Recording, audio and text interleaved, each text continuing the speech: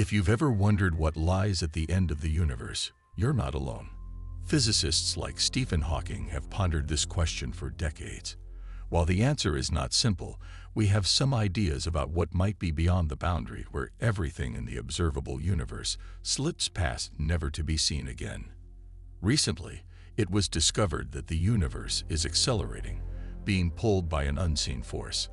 An event horizon is a well-defined boundary beyond which nothing can be seen or escape. To understand what might be at the end of the universe, we must consider the initial singularity, a point of infinite density and heat from which the universe rapidly expanded due to quantum fluctuations. This theory is known as the Big Bang, single point, and since then, scientists have built on his idea of cosmic expansion. Looking out at distant galaxies, it was discovered that the farther away these galaxies were, the faster they seemed to be moving away from us. It would make sense that if things in the universe are growing farther apart as time goes on, they must have been closer together. At one point, this universally accepted theory is said to have occurred some 13.8 billion years ago, and over this time space itself has expanded. The matter has undergone gravitational attraction, and the result of the Big Bang is everything that we see today. But as vast as the universe is, there is a limit to what we can actually see beyond a certain distance past the particle horizon, and the event horizon. Galaxies disappear, stars start to dim and fade out, and no signals from the distant universe can be seen. There is no evidence that the universe has an edge, but that doesn't mean one doesn't exist from our perspective. It looks like we're at the center of everything, and every single galaxy is flying away from us. So that naturally leads to there's got to be an edge line of reasoning. But here is where things get interesting. Let's say we hopped over to the Andromeda galaxy, which is our nearest galactic neighbor. If we lived in Andromeda, everything would look the same as if we were at the center of the universe, and everything was flying away from us. Even if we teleported to the most distant galaxies that we can see in the observable universe, it would still seem as though we were at the center of the galaxy, and every other galaxies, including the Milky Way, would be racing away from us beyond our own galaxy. There is a sea of around 2 trillion galaxies in total in the observable universe. The stars and galaxies out there look very much like our own, but as we look farther away, we see the universe as it was in the distant past, which are less structured, hotter, younger, and less evolved. All those galaxies come in many different types, shapes, sizes, and masses. But as you start to look back at the more distant ones, we start to find something unusual. The farther away a galaxy is, the more likely it is that it's smaller and has less mass. The stars in these galaxies are intrinsically bluer in color than the nearby ones. These smaller, blue and younger galaxies evolved at earlier times. For a galaxy that's relatively close to our own, we can say that it's about the same age as us. But look at a galaxy that's billions of light years away from Earth, and you're seeing the light that has traveled billions of years to reach our eyes. In other words, a galaxy whose light takes 13 billion years to reach us must be less than 1 billion years old. That means the farther away we look, we're basically looking back in time. It's simply mind-boggling when you look at the greatest image ever released of the distant universe, which was taken by the Hubble Extreme Deep Field. There are thousands of galaxies in the image, and while all those floating galaxies look close to one another, there are huge distances from each other. Here's some 3D fly-through video. However, what you can't see in simple color is that each galaxy has a spectrum associated with it, where clouds of gas absorb light at very particular wavelengths, which are based on the simple physics of the atom. So as the universe expands, the wavelength stretches. The galaxies that are very distant appear redder than they otherwise would. Using these physics allows us to calculate their distance, and when distances are assigned to them, the farthest galaxies are the youngest and smallest ones. Beyond these galaxies, you would expect to find the first stars, and then nothing but neutral gas.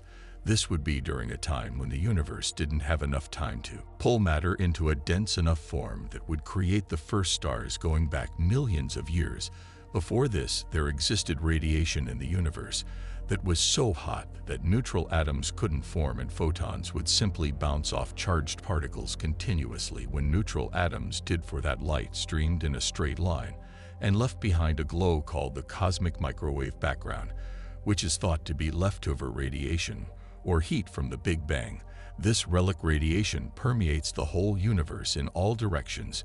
It is the oldest electromagnetic radiation in this CMB provides some insight into the composition of the universe.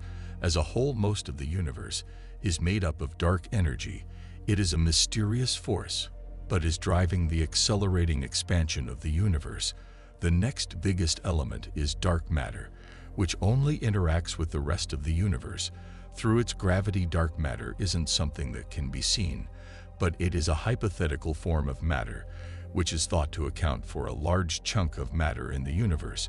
There is a lot of debate around whether dark flow is real and what could cause it. There is one idea that some mass that existed very early in the universe, before cosmic inflation, when the universe was extremely compressed, made such a big impact on the matter of our universe that some galaxy clusters are still drawn to it to this day. It has also been recently found that this acceleration of the universe is increasing with dark energy, pulling on everything. This discovery was made in the 1990s and was a surprise to astronomers because everyone believed that everything in the universe was slowing down. Scientists argued that there must be some sort of mysterious force, this dark energy pulling the universe apart. The fabric of space wasn't just expanding, but the expansion was accelerating. What we do know is that if the universe weren't expanding, gravitation would cause everything to collapse down to a single point. The fact that the universe hasn't done that allows us to conclude that something has prevented that collapse. Either something counteracts gravity or the universe is expanding. The edge of the observable universe is called the particle horizon and lies roughly 47 billion light-years away. It is always receding, both because the universe expands and because light from increasingly large distances eventually reaches us. The cosmic horizon is roughly 42 billion light-years away. This is the current distance beyond which light emitted at this cosmological time will never have to reach us. The options for what lies on the other side of this cosmic horizon or end of the universe is infinite and sometimes improbable, seeming as the very human imagination that ponders it. The accelerating expansion of space means that the space between us and faraway galaxies expands faster than light can travel through space. Therefore, there could be many other galaxies and worlds beyond this. Scientists cannot. The shape of the universe is a topic of debate.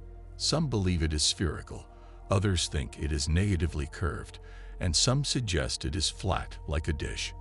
The question then becomes if the universe has an end or if it continues indefinitely.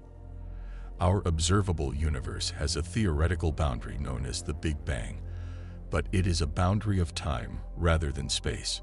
Due to the speed of light, there is a limit to what we can see. If we were to observe a tiny fraction of a second before the universe's highest energies, we would likely see cosmic inflation, where the universe expanded rapidly. The ultimate fate of the universe has different theories. If it continues to expand indefinitely, it could result in the Big Freeze, where the universe approaches absolute zero temperature. Eventually, star formation will cease, and the universe will grow darker. Alternatively, the universe could collapse on itself in a reversed Big Bang. These events are trillions of years in the future, so there is no need for immediate concern. However, our current age is exciting as we continue to uncover mysteries such as dark energy and dark matter. These discoveries may hold the key to unlocking greater understanding. Thank you for watching, and feel free to share your thoughts in the comments. Don't forget to subscribe for future updates.